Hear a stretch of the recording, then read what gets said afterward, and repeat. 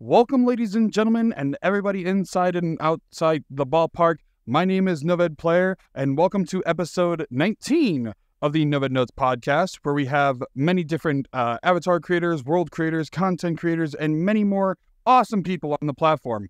With me today, I have the amazing shorts content creator, SuperXavier.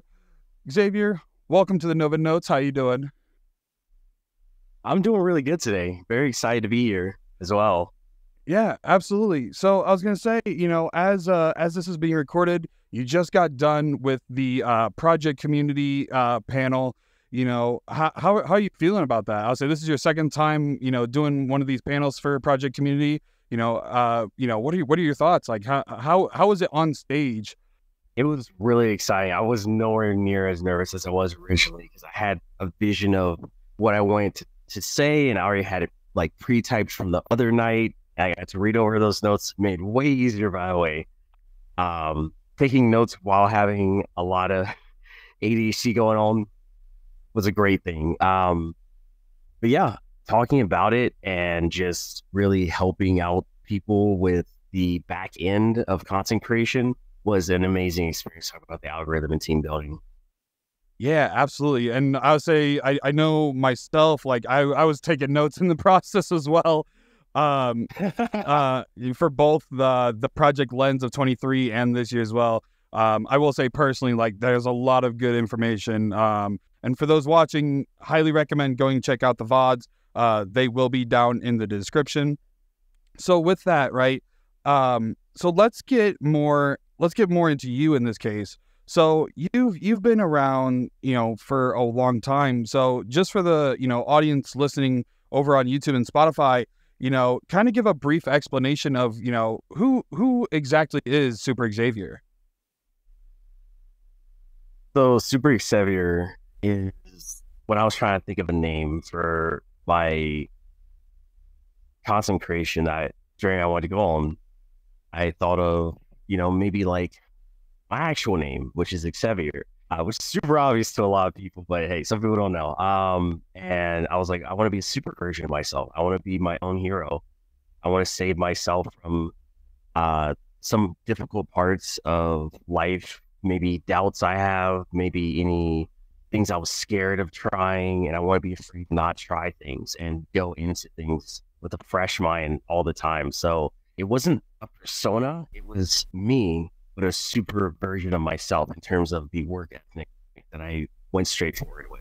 I gotcha. So in that case, like, essentially it's a better, no, I don't want to say better, but like a more powerful version of yourself, essentially is what you went with. Yeah, I would say that's definitely, yes, it's definitely a relatable thing to say the least. So I guess one of the first things, you've done content creation for such a long time. And funny enough, we actually had Wolveeps on a previous episode. And I know you've known Wolveeps for quite a long time. So how exactly did you two meet, and how did like the whole, working together kind of work out in that sense? Actually, ironically, I do want to touch base before we met. I came across Wolveeps' channel on TikTok back in the earlier shades of TikTok in like 2019 of November. I was just scrolling through and I saw one of their videos and I was like, this is cool. I play VRChat too. It'd be interesting to like get into this and see like, what could be done. And I kind of sat with the idea of what doing research, but how I met Wolveeps was through a group. There was a group that got founded, and the founder contacted me and about 9 other people. And when those people got together, that is where I met Wolveeps, who was really very smart about the content. They had a very good understanding of their audience, and they had a very good understanding also of the algorithm and other parts of it. And of all the people I talked to, they were the most aware and knowledgeable of it at the time. And it was really cool talking to them. And they were the ones who told me about YouTube Shorts before it came out. So they're actually the reason I studied YouTube Shorts and pushed so hard for it, because I knew about it super, super early back in March of 2020. And it came out in the US in about September of 2020. So I had a 5-month head start to learn. No, absolutely. I say it's definitely nice to, have friends that help you in that, sort of context. I say that 5 months is a long time to, start to learn the platform before it's even like officially out there. I was gonna say one of the things, right? So out of curiosity, because you've been doing this for a long time, what inspired you to even start playing VRChat in the first place? Oh, I saw a bunch of Knuckles memes, and I was like, I want to be one of the little Knuckles running around clicking at people, and that did not happen. Instead, I was immune for 6 months because I didn't know how to like what else to do, and so I just kind of analyzed the game and like ran around in like these little avatars and stuff that like the little meme avatars and everything. So, but it wasn't a Knuckles. I can't even remember what it was. It was like a custom made VRChat avatar. That was like a meme. And I can't say what it was. It was a VRChat made meme avatar. That's why I remember. I just don't know how to describe it. Fair enough. I mean, if we figure it out, post content, we can always slap a picture up on the screen. I was gonna say with that, so what exactly, so you love playing VRChat mainly because the memes were amazing back then. So what took you into making like content in general? Like what drove that fire? I was a content creator prior, and I don't really talk about this ever with people, even people who are close to me, but I actually was a streamer for 5 years. I started in 2015, and my career as streaming ended towards the end of 2019. And I felt like, I remember I sat down with my friends. I had streamed for 5 years. I streamed for 4,500 hours total. And I remember 2019, I sat down with my friends before everything changed in 2020. And I told them, I was like, hey, y'all know that the dream that I had to be a streamer and everything that I've had since I was like 17 and they were like, yeah. And I was like, well, I'm giving up on that dream. And because I realized it was taking a lot of time and energy, and I didn't make the right decisions. I decided to appeal to the viewers and host custom Fortnite games, and it's very, very, a lot of trolls, a lot of toxicity, and the atmosphere completely changed. And I dealt with it for 8 months, and it burned me right out. And it got to the point where I didn't even want to tell like my friends, hey, there's all these people watching my stream, because the amount of drama that was going on because people weren't following the rules in the custom games was too much that I had to deal with. So eventually I sat down with my friends and said, I'm going to give up. And that stuck with me. I can't recall the last time I gave up on anything, especially something I was passionate about. And to hit that rock bottom was very, very needed, because what happened next, I saw a tweet. I was scrolling through Twitter one day, and there was this person who tweeted out this tweet, and he's like, hey, I studied the algorithm for 300 hours and I'm going to blow up. He didn't say I might blow up. He didn't say I have a chance. He said I'm going to blow up. And he did. He kept his word and everything. His name was Dream.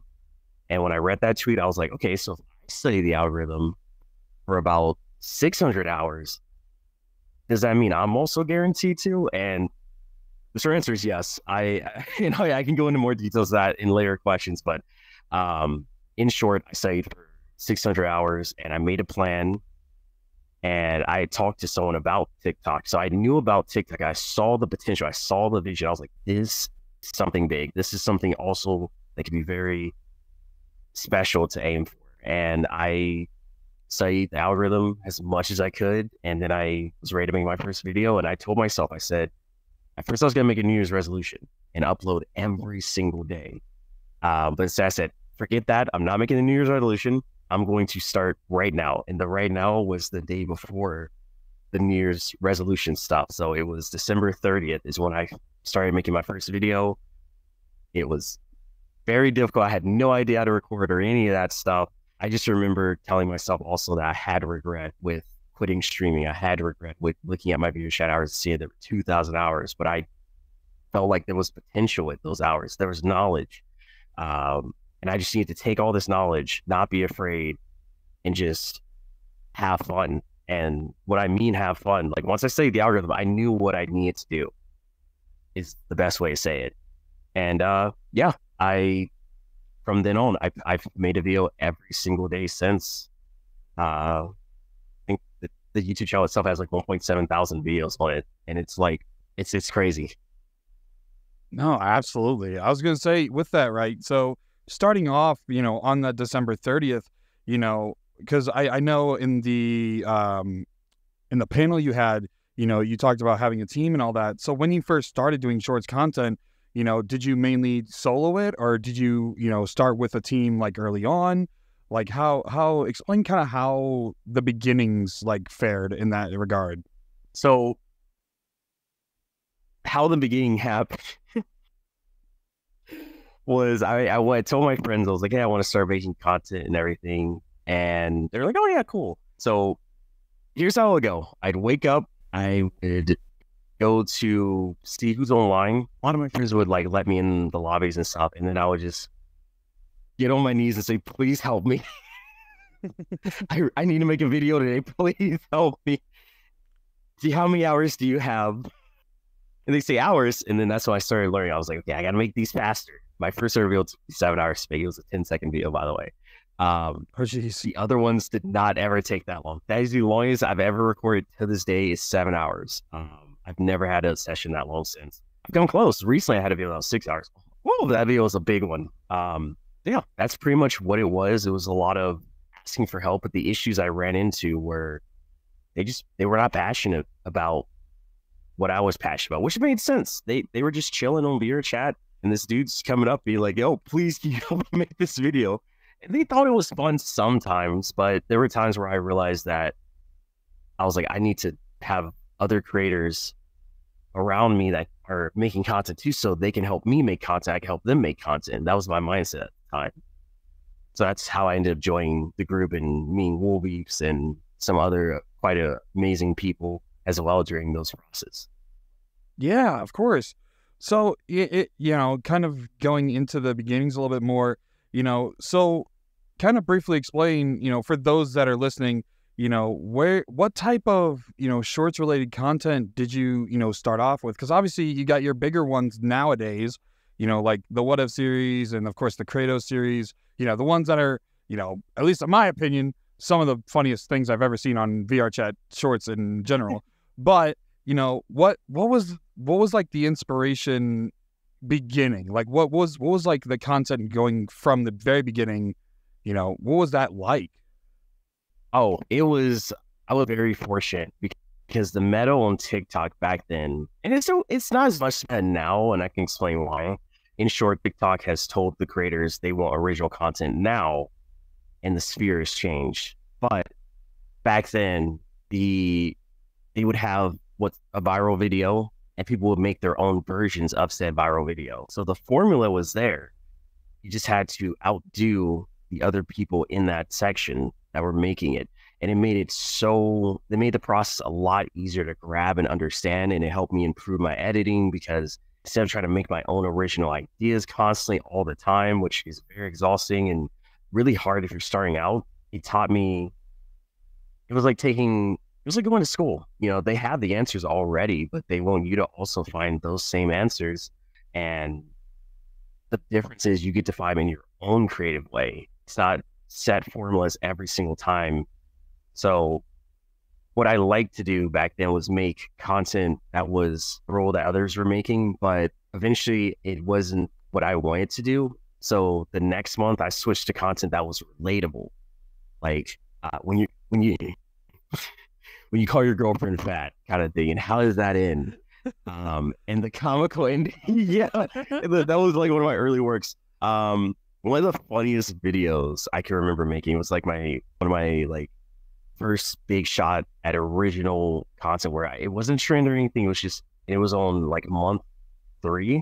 I was in a call with someone and he kept growling on the mic. And I said, listen, buddy, if you keep growling on the mic, I'm going to record it and put it in a video. And he didn't believe me. So the video's called When an E-boy becomes a lifeguard or when an E-boy saves a girl. It's probably when an E-boy becomes a lifeguard.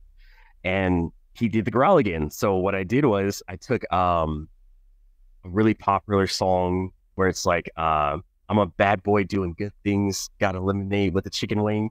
I'm not sure who made it. I think it was BBNO. It could have been BBNO. Coming And up on screen. I took that song. Yeah, I took that song and I put it in the video. So the video was about a guy jumping. There's a girl drowning at the start of the video. The guy jumps to save person. And this can also be caught. You just put the video. I can link you the video. You just remind me. And basically, he jumps into the water, saves the girl, and then the girl's like, "Oh my gosh, thank you!" But she looks up and sees him, and he does this. Like he does the something rizzy with it, and he made that growl that I record from the guy who I said I'm gonna record this in a video. He made the growl. She's like, never mind, jumps right back in the water and continues to just drown back to where she was, and the video ends. Yeah, it was great, and the video got. We didn't send it to him for a long time. I forgot to send it to him, but the video blew up on YouTube, and it got, I think it's at like 2 million views now. We sent it to him, it had 1 million. I'm like, I wasn't playing games with you, buddy. That's what I said to him. He loved the video, by the way. He loved it. He got a really big laugh at it a couple months later when he finally got to see it. Because I was like, oh, shoot, I forgot to send it to him. But it was funny because my friend who was in the call, she went and helped me with that video.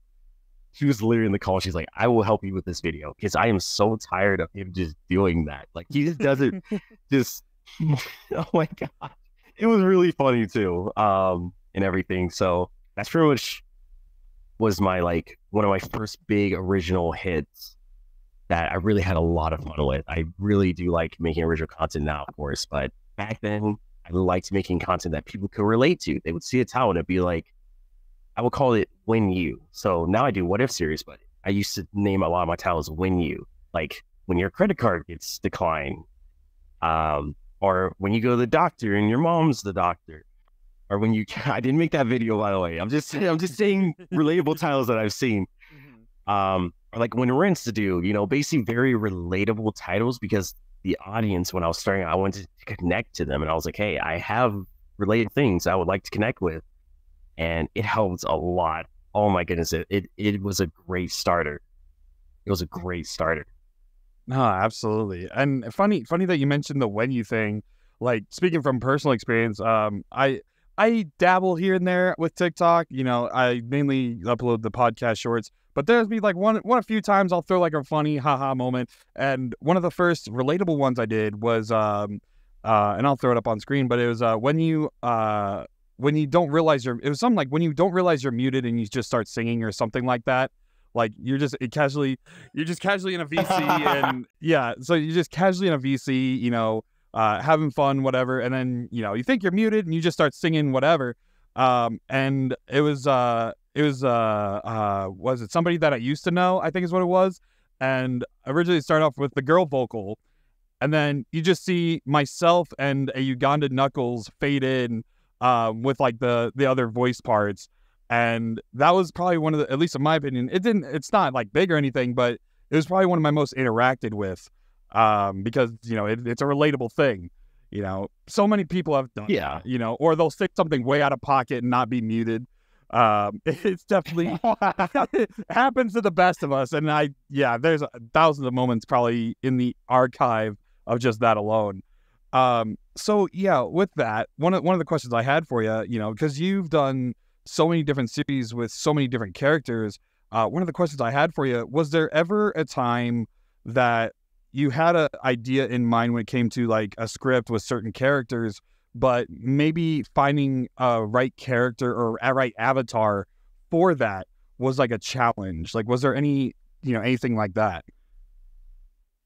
Recently, there was not a Firelord Ozai in VRChat for the longest time. And as of this year that I was like, what? There's no Firelord Ozai? That shocked me. And there are times where like I got lucky. There was a Titan from the Mega Mind. There was one single Titan avatar in the entire game. Then we had other times where there was a Lex Luthor. I don't even know if it's maybe changed to this day. But there's no Lex Luthors with Visemes. And there's, I think, 2 solid ones. So when it came to making the video process, I was like, oh my gosh, how am I going to do this? So I highly recommend search up your avatars before you write down any ideas, because you never know. There might be a character that you think is in the game and you think is well done, And then it turns out that character just actually isn't. And luckily I have different resources for that. I can, like, for instance,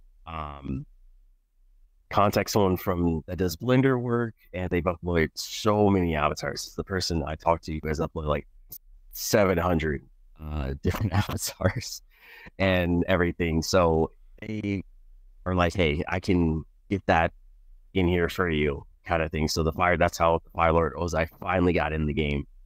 And then there are also parts where people make private. You might find avatar, like you found a Bleach your watch avatar, and I was playing it out for a video, and it got privated. So that video got put on hold for 2 months until one day it gets unprivated, and I'm like rushed to make that video. Same for Donzo. There was a couple of Donzos that were out, but then Donzo got privated. And yeah, all of these issues have only happened this year, never in the past, and stuff like that. So it does occur. So if you do find avatar and there's only one of them, maybe even two, make the video immediately. Don't delay that video. Make it immediately if it's a popularized character, of course. If it's avatar that's like, you have to purchase it, don't purchase it, because the creators will check in with you on that as well. So I do make sure to purchase all purchasable avatars.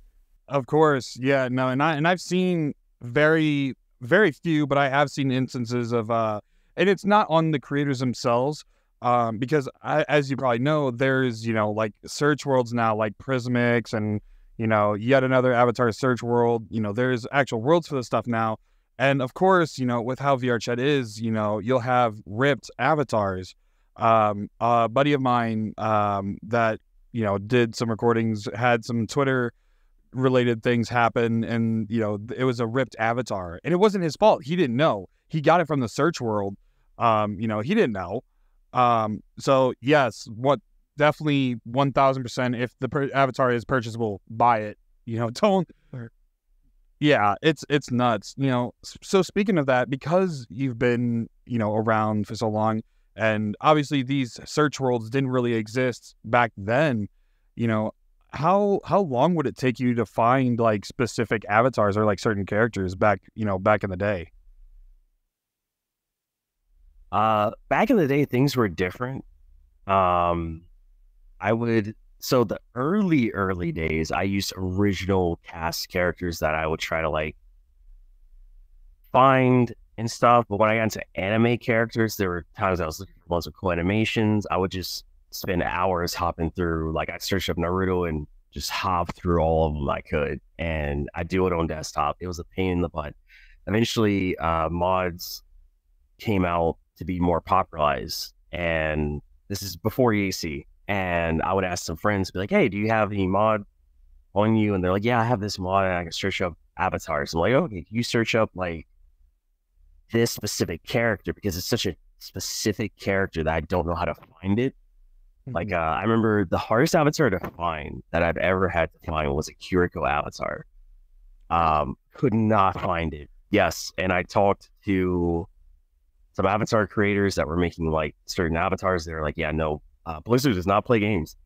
And I was like, okay, maybe that's why there's not a Kiriko, because of some stuff I just don't want to dig deep and know about. But it took me 13 hours actively over the course of 6 days of searching to finally find a single Kiriko. I cannot, and this was during avatar search. She was not in any of the avatar searches. I found her in the most random one-off world. The world I found her in had Apex Legend avatars, and then that one Kiriko was just right there. And I asked like 20 people. It was the most insane search I've ever had for any avatar. My original avatar for this one,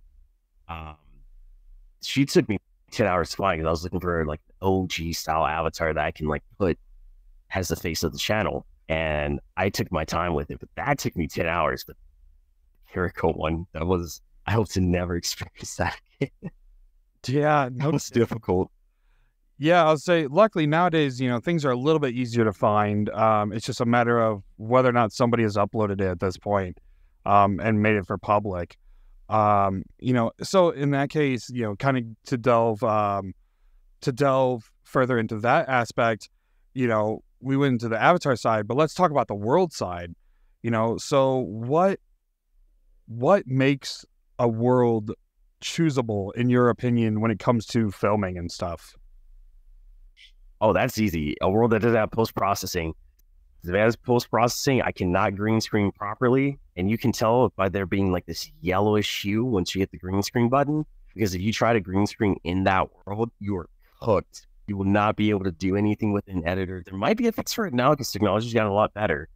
But back when I was editing, the videos would have to be reshot. So if a world had post-processing, I try to avoid them. Nowadays, not anymore because I've made so many videos that I will know if a green screen is ever going to be needed. And since I buy actors now, I don't have to rely on green screen as much because I don't have to green screen myself as much. So I can access those worlds. They do look better. The worlds I'm experimenting with at the moment is worlds of ambient occlusion. It's the worlds that make avatars look like Blender renders and everything. And I'm trying to study how well it works with some avatars. Some anime avatars don't work well with it. Some really, really do. It really depends on the avatar. I'm trying to get some really high quality shots that make it look like super high upscale. So I'm starting to use VRC Lens. Just last night, I was using VRC Lens the whole recording, and it was a night and day difference. The characters look so much sharper, colorful, vibrant. My PC was dying, but that doesn't matter. It looked good.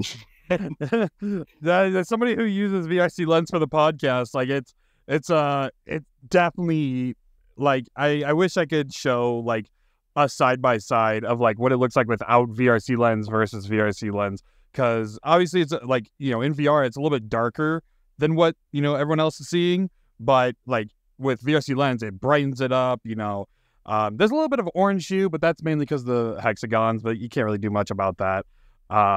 It still looks good regardless. It makes everything look a lot crisper, and it's more like you have more options to work with. And with that, so as somebody who's done it before, like VRC Lens, how more difficult was it to get that type of like that right type of shot for certain shots?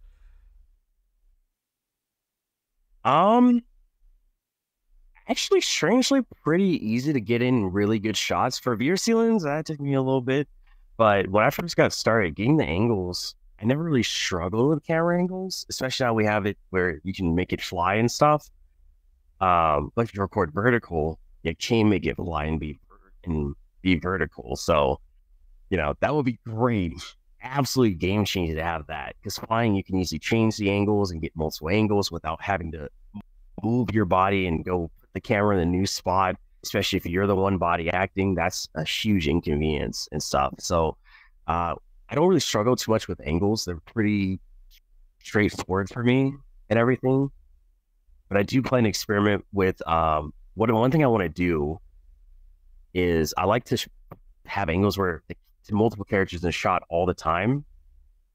And I feel like that adds to more things to focus on with the video. But honestly, I'm going to start watching a lot more cinematic movies and see how they do their shots.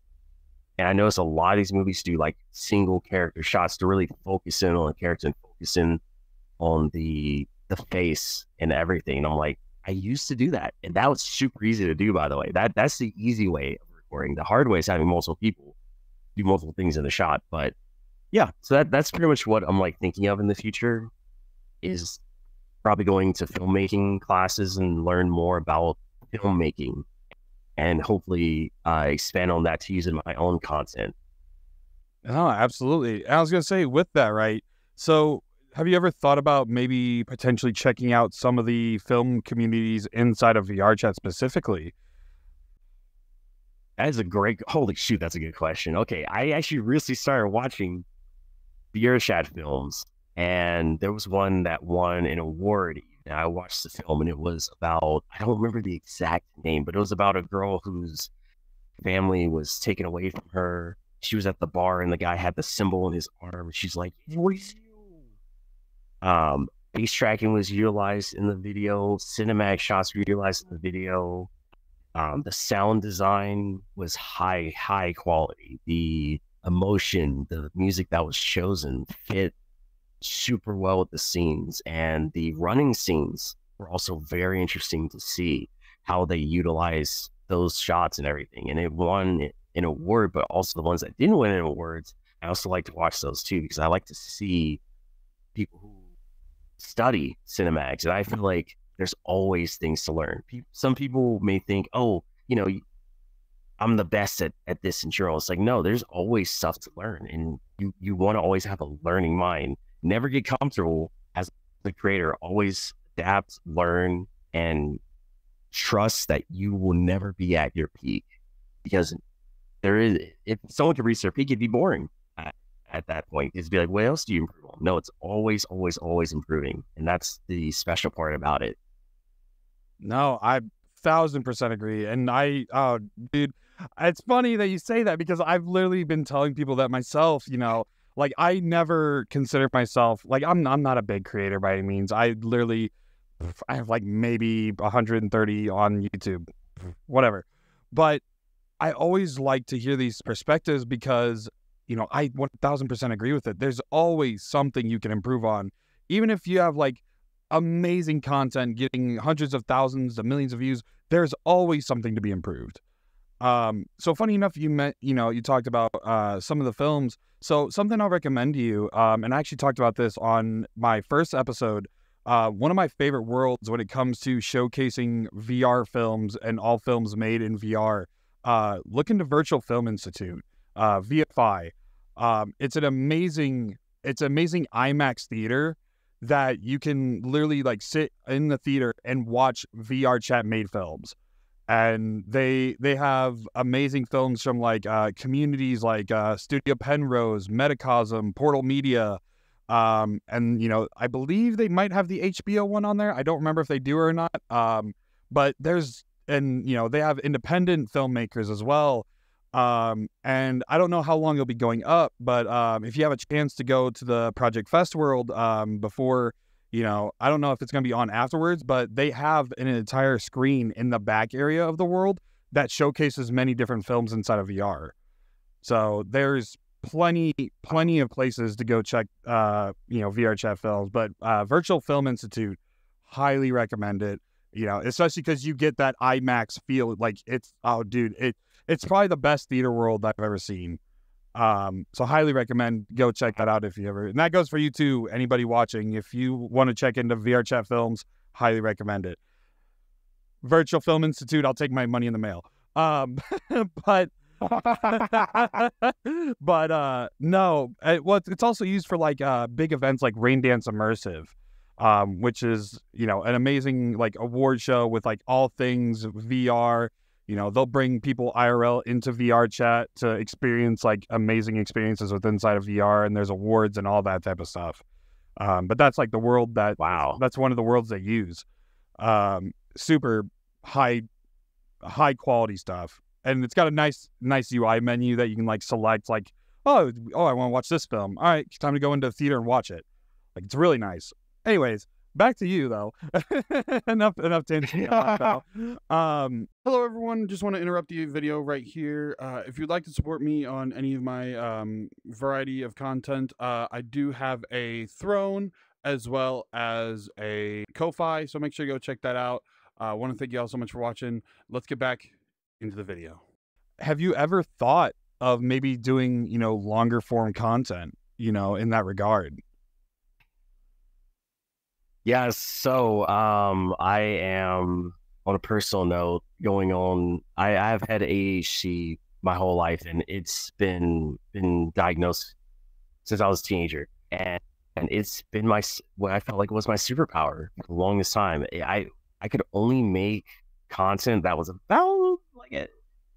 At first, it was like I could get up to 30 seconds before I had to turn on the Subway Surfers. But now I can make content up to 3 minutes. However, it's just, I recently had a project come out, and it is a 15-minute from scratch project written by multiple people, including me. And it's been a lot of effort. My attention span cannot get that project through. It has been way past the deadline. It started 3 months ago. And normally a 15-minute project could take longer, but in terms of my work ethic, it should have been done in maybe about a month and a half. But I was like, holy shoot, this is not coming in handy. So I am getting on ADHD medicine soon to better focus up and everything I feel like for me to push to the next level as a creator, which is going to be making longer content, I can write stories and have my team help write stories as well, because I do have some writers that actually they write the majority of the content at the moment, but I'm getting back into writing, so I want to put that important note there. Like the Usual series is written by one of my script writers, not by me. And I've asked him like, hey, would you want credit? He's like, nah, I'm chill. I'm like, okay, well, and stuff. But he loves his series and everything. So for me, I really want to flush out a lot of characters. I want this character to really connect with a lot of people, because I heard Game Theory talking one day and they're like, okay, we've made it. We have a team. We're doing well. The content's going great. We're making good theories, but how do we feel? Are we internally super happy with what we're making? And the answer was still yes, but it was like they wanted their content to connect with their audience. And I think the power of, I always tell people there's different tiers of creators. There's creators that make content and are very successful. So if you have like different tiers of them, then there's creators that put their personality in their content and are super impressionable. And a lot of people feel like they really getting to know this creator and the side of that they like to share. Then there's creators that are very more expressive about themselves, their life, and all that stuff. And they could talk about just about anything and people listen. You know, I think Sam Solid is a pretty good example. I watch some Ordinary Gamers. I love watching like Moist Critical. They talk about, you know, just anything really, and including his life. And those creators are like more impressionable for me. I'm more likely to connect with them versus, you know, a short video I saw on TikTok, because I was like, can I name the last 5 TikToks I watched? I did that one day and I was like, oh my gosh, I couldn't. And I was like, I need to work on making content that's longer and has more impression on it. Because I think if you took Game Theory and then you took Jake Feldman is he was like the biggest shorts creator. And if he stepped away, and if Pat stepped away, look at how the internet responds to both. You're going to see one have a much larger impact. They were the same size, but there's a much larger impact because the impact of the content does have its correlation. So for me, it's like, do I want to make content, make people laugh, or is there some point where I want to make an impact and really connect with the audience in a much deeper level by longer content? And like the Kratos Tied Enough series has been a crazy journey of teaching me of like, wow, if I sat here and put my heart into this video and made something like this, but really put like myself and my characters into it, it can be something really incredible. And that's what I'm hoping to accomplish with the voice actors. Yeah, no, absolutely. And that's totally understandable, because I know, like, me personally, when it comes to making longer content like this, like, it can definitely be draining, to say the least, you know, especially when it goes into such amazing topics. Because I'll hear it, because I'll do it into segments. I'll do like 15 to 30 minute segments, depending on how long the episode is, just so I don't burn myself out. And, you know, and I'll go through like the 30-minute segment. I'm like, okay, well, we talked about this thing that I can put on the screen and, you know, give the viewers more context, you know, that way the attention span's still drawn, you know, to what's going on, rather than just, you know, having two of us, you know, sit here and talk.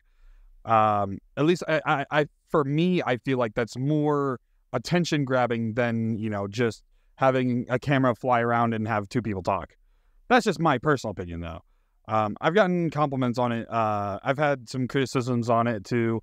I always make sure, if it's like any like community or anything, I always make sure to throw them in the description. You gotta mark your, you know, dot your T's and cross your T's, dot your I's, whatever the saying is. It's it's been a long day. My darn internet decided to freak out before this episode, and we had to reschedule till later.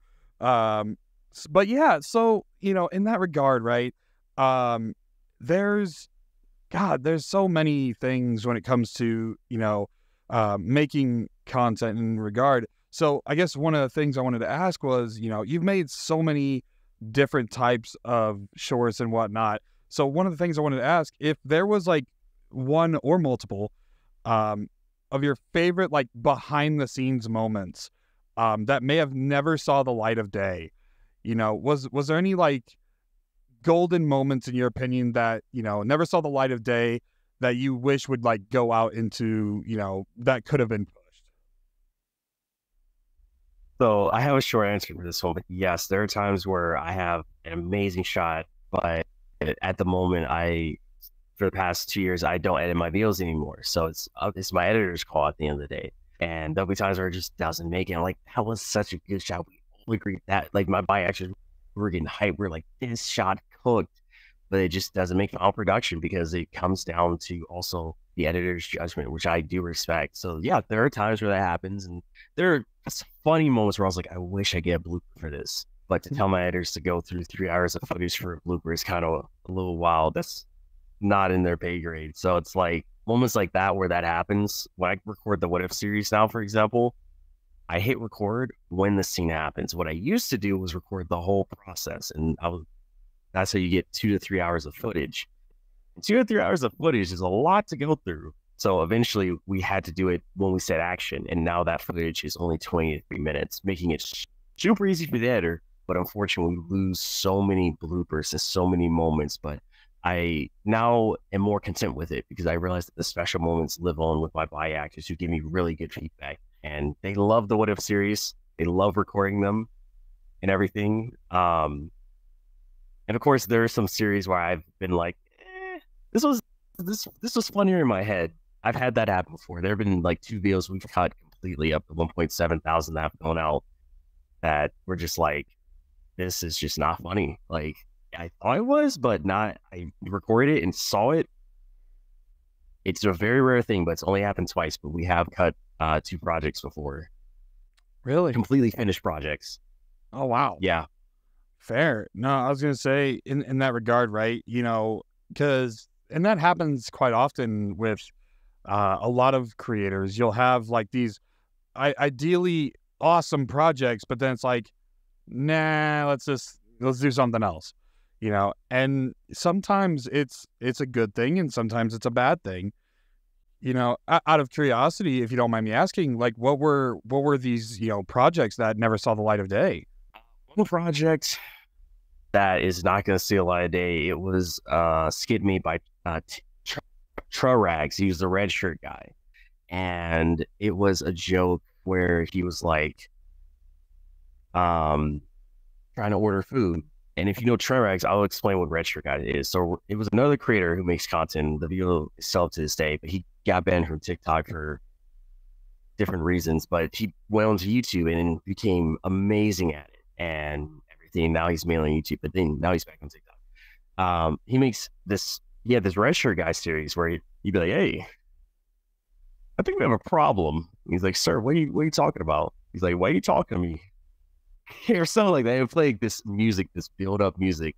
And it was just, he was a A1 instigator all the time. And that was the joke. So one of the jokes that he went for was he was ordering food. And he's like, hey lady, can I get a cheeseburger? My pronouns are they, them. He's like, I don't remember trying to order for 2. And when I listened to it, I was like, I was a little nervous about it. So what happened was the video got finished and I sent it to my friend of 5 years. He's known me before I became a creator. And I was like, hey, I think some parts of this is funny, but the parts I have issues with is the they, them comments, and I feel like it's making fun of pronouns. So I was like, okay, I'll send it to them. And I sent it to them and they're like, yeah, no, absolutely, it's making fun of pronouns. So I sent it to my friend who gives me a lot of advice on it, and she was like, yeah, this is not gonna fly. The video is funny, like even she herself said it's funny, but she was like, I can see you getting some water for this. And I was like, yeah. I was like, it had like 2 lines that were not related to that pronouns jokes that were really funny, but at the end of the day I decided that it just wasn't my cup of tea. Um, he's still an amazing creator and everything. It's just that joke did not hit for any of my friends or the audience. That I don't think it would have hit for them. Because everyone's audience is different. Mm-hmm. Oh, 1000%. I was gonna say, yeah, you gotta make sure to tread that fine line. Not enough to go over the line, but yeah, I understand where that's coming from. So yeah, no, I was gonna say it's definitely a good thing to have multiple people.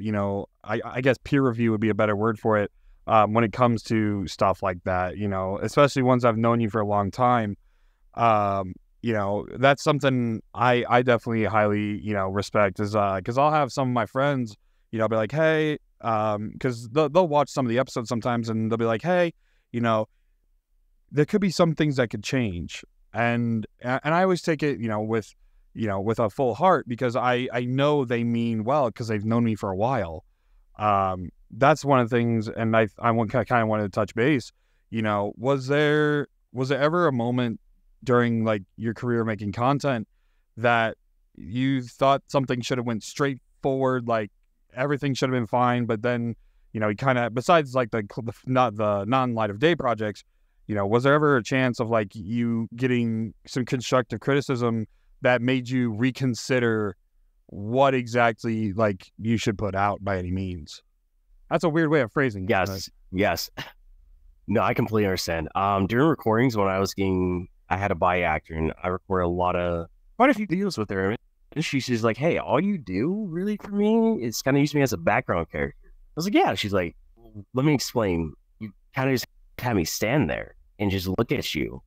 You don't have me do anything like funny or entertaining. And I was like, huh, yeah. I mean, I thought I just wanted you to stand there to make it easier for you. She's like, well, I can do more. It'd be fun for me to do more. And I think it'd be fun for the audience to see the character have more language to speak.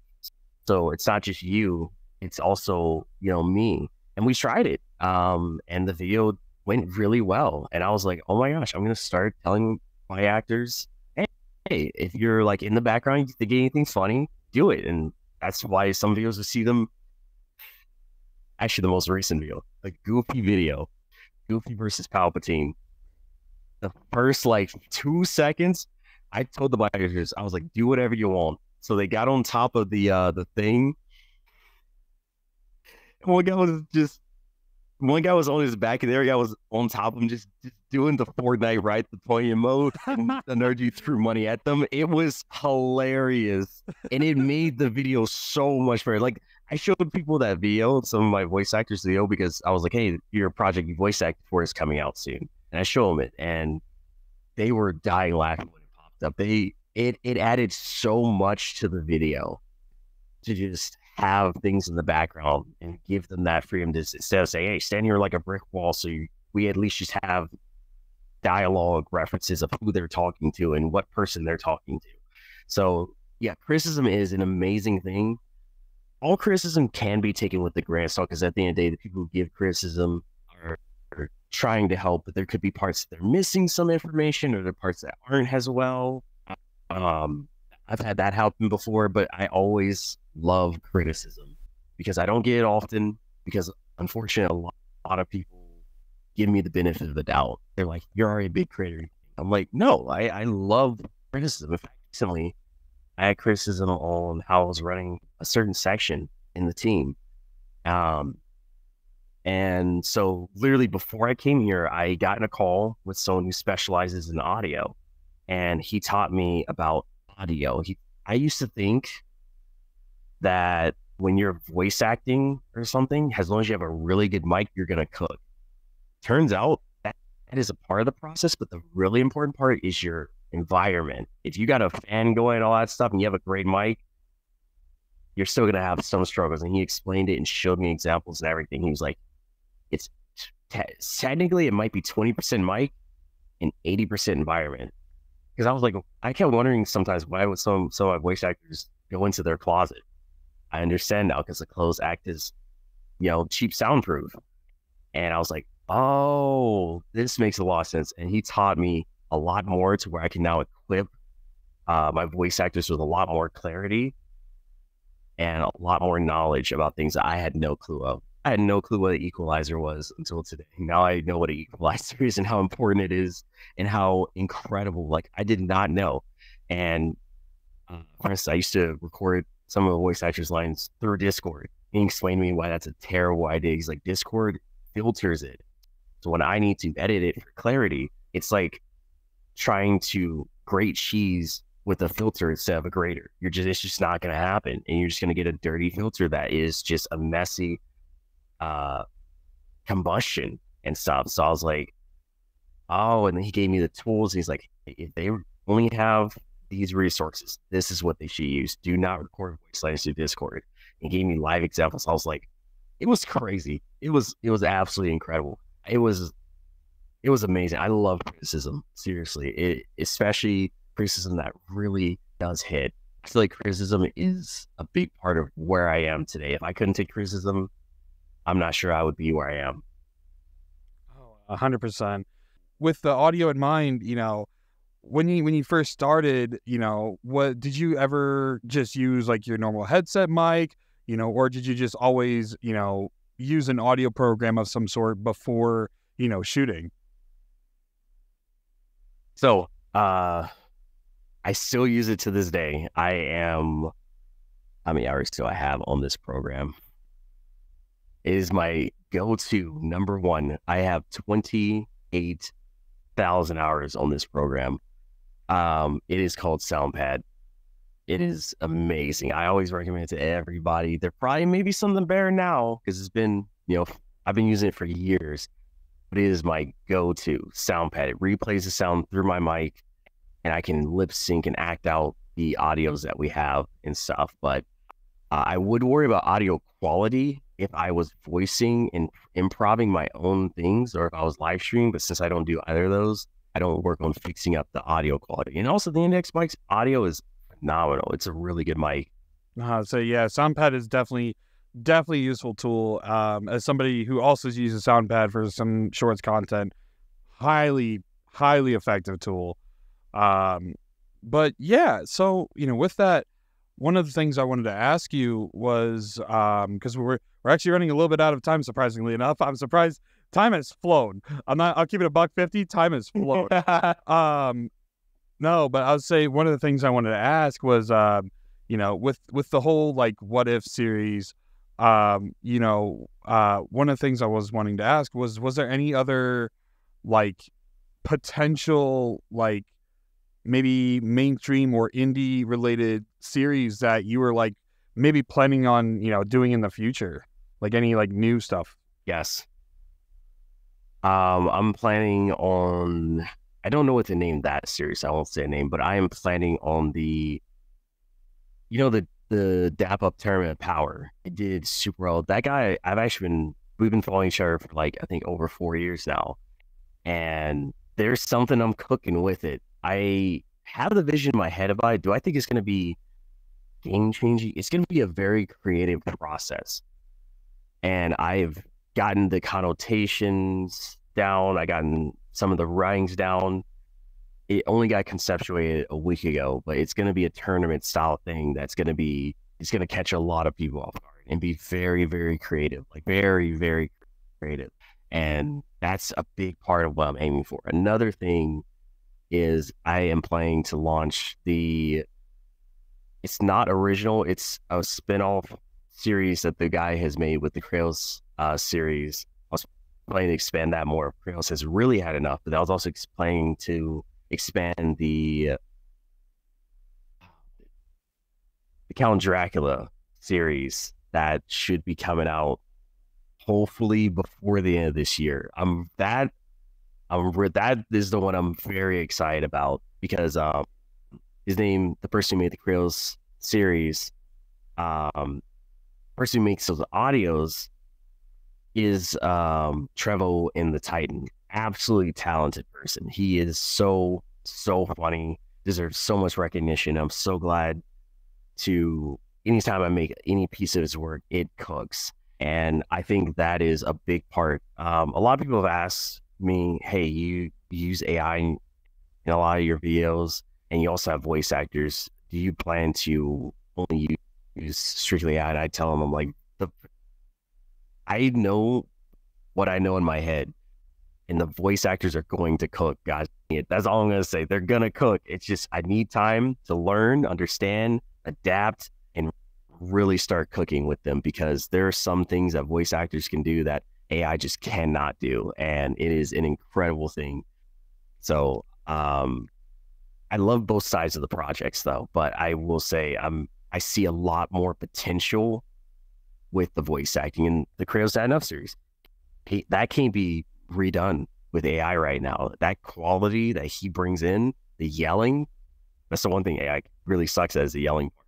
It cannot be redone like that. So that is a very good point of how voice acting just brings this special quality. And the special part is they also bring their own special twists to the scripts that otherwise we wouldn't know of. Same for my actors. They bring their own special thing to the videos.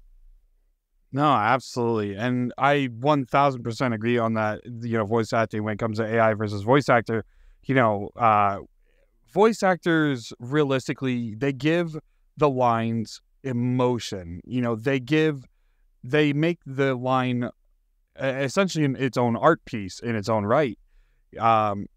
I was going to say in that regard, like it's more, you get to empathize with the feelings of the voice actor rather than AI, because AI has a hard time, where it stands right now, AI has a hard time persuading that in that regard. So that's, that goes for anybody else using, AI versus voice actors. Use your voice actors.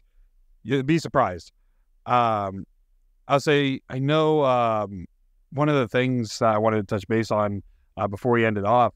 So for, one of the last questions I want to ask, for the main people, many people listening over at home on Spotify, YouTube, wherever, if you had one piece of advice when it comes to starting out or maybe maintaining a content creation channel, what's one solid piece of advice that you can give, for the listening audience at home? At the start, have fun with it. Do it when if it's not fun and you find success, eventually burnout will follow very quickly. I've seen it time and time again. But if you are having fun with it, ask yourself that question a lot. Am I having fun with it? Did I find the content that makes me happy? And then how do I translate that happiness better with my audience? Kind of thing. That part is extremely important when it comes to it, because I've seen a lot of people get very successful, but then they get burnt out from the thing that made them successful, and they just try to do something else, but it just is so different, and they don't research how to handle those things, and it just doesn't go well, and it ends up turning into a stressful job. And once it turns stressful, they leave. I've seen it time and time again, unfortunately. So, but once you do find what makes you happy, be consistent, because by being consistent makes you try more, and the more you try, the better you get each try, and the more comfortable that you're able to get with that process, so you don't get scared about it, because there is overthinking that can happen. So if I ever overthink, I just throw on the headset, I jump in VR, and by the time I'm there, there's not much more overthinking to do at that point, because it's just time to get to work kind of thing. So, and practice gratitude. Like, I have a second account, and that account was to help me practice, like, having a smaller account and uploading more niche stuff that I thought was funny, but I didn't think was good enough for the main channel. But it was like my break zone at the time. It really was super helpful back in the day. I don't use it as much now, but it was like my place of peace was my second channel, because I could just post whatever I wanted to and not think twice about it. On my main channel, I know the algorithm well enough to know this video won't hit or this video won't hit. But my second channel is completely free of the algorithm when it comes to that. I don't think about the algorithm when I post to my second channel. I just post what I think is funny. Like, maybe it's a 9-second video. So if you do find success, I recommend a second channel just to post whatever you want, have fun with it. And don't feel guilty about posting on there once every 6 months. That's how I am with my second channel right now. No, fair. That's, yeah, dude, that's totally fair. It's very smart too, because then you could just have one for your main content and then have one for like just whatever you want to upload. Have fun with it. I totally shoot. I might have to start making a second channel. No, but no, Xavier, dude, thank you so much for coming on the podcast. It means the absolute fucking world to me. Some very fucking wise words across the board.